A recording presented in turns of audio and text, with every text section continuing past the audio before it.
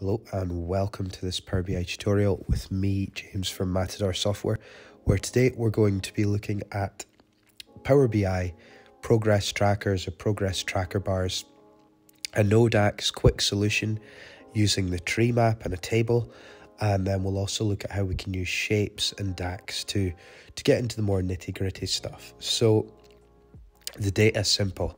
Mock company, and we're tracking the sales across different products and the growth of the company from there, as we'll see. Now, if we want a progress bar, so to speak, how do we do that in simple and a bit more of an intermediate complex way? Well, you can see we didn't have much data to begin with. So if I go here into my folder, I just created a target where we can say the end goal or the target is to have 20 million in sales, let's say. And in order to do that, to make things sort of relatable, I can just sum the total sales of all those products. And then we can get remaining sales where we just subtract those total sales from the target. So how much we've got to go until we reach our target.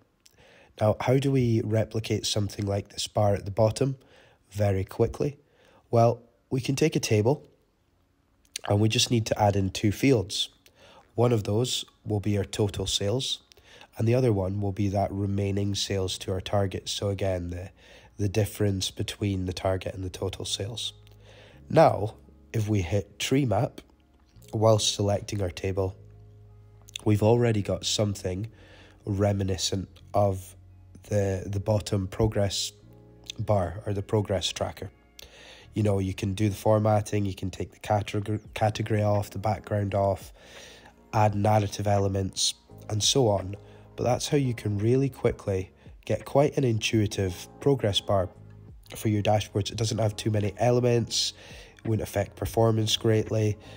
Should be quite a quick solution, and you can also add things like a percentage calculation, cards to display the current total sales or remaining sales, and format that however you like.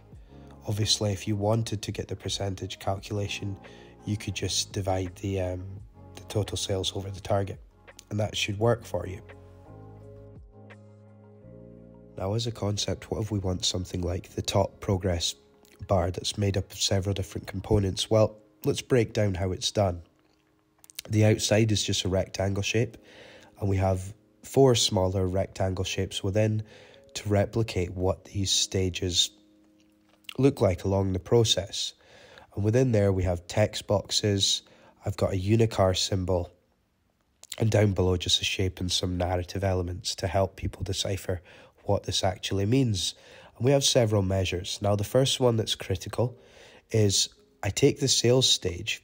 So if it's under 5 million, I give it the value 1 with the switch statement, the more advanced if, between 5 and 10 million 2, 10 and 20 million stage 3, stage 4, which we've marked as worldwide sales, is sales greater than 20 million. It's just the last in the switch statement, the last clause or the else statement in an if statement. So what we can do from there, within each shape, we've designated that as stage 1, 2, 3, or 4.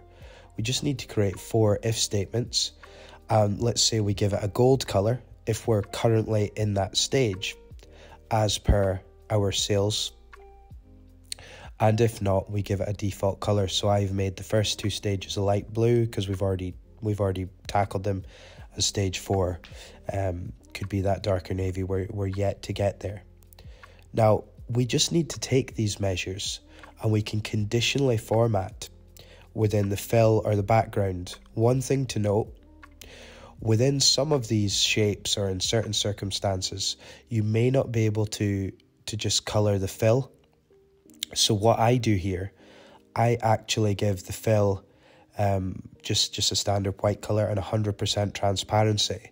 And that allows me to go in and actually change the background color. So what I'm actually doing here, within these shapes, I'm conditionally formatting the background color with our measure.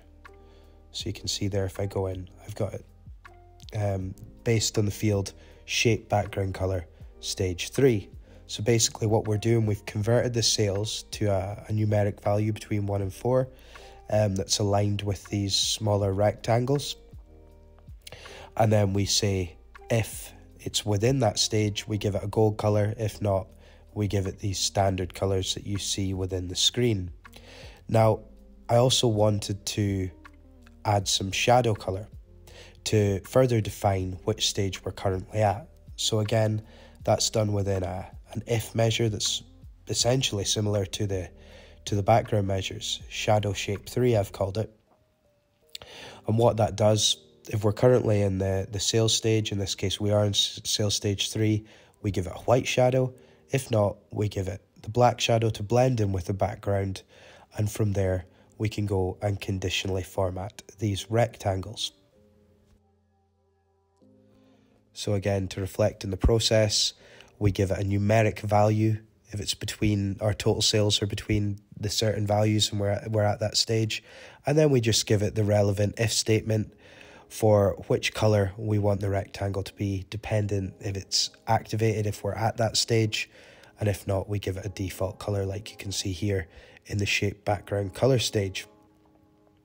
I've also added a unicar value just within a card to further help people see the stage we're at. You know, there's several ways that you can do this, but for this example, I've just placed it simply within a card, and you can get these unicar values for certain icons from W3 Schools. Great resource, so check that out. I give it a narrative element down here to help people see. Obviously, we're using a lot of shapes, may affect performance if we were in quite a heavy report, so it's something to consider.